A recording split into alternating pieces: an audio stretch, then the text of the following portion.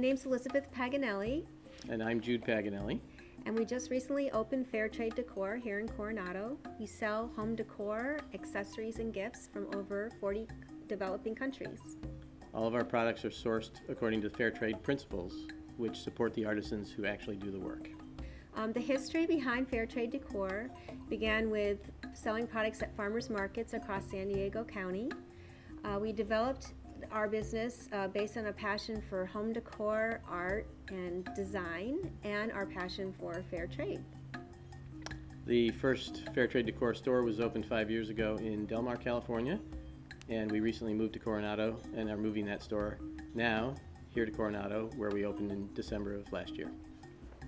Our mission at Fair Trade Decor is to buy products from artisans in developing countries while making sure that they're paid fair living wages, they have good working conditions, no child labor, and we're trying to build capacity for these artisans so that they can keep a sustainable business going.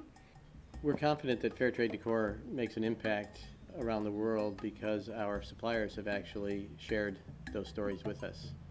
Not long after opening the store in Del Mar, the supplier of carved soapstone told us that they now employ 4 people full-time in Kenya, raising their families based on just the soapstone sold in one store. We have many beautiful handcrafted products at Fair Trade Decor, but one of my favorites are the alpaca blankets from Ecuador and also the alpaca animals from Peru. The animals make everyone smile, and the blankets are just luxurious and cozy. We also sell chimes from Indonesia.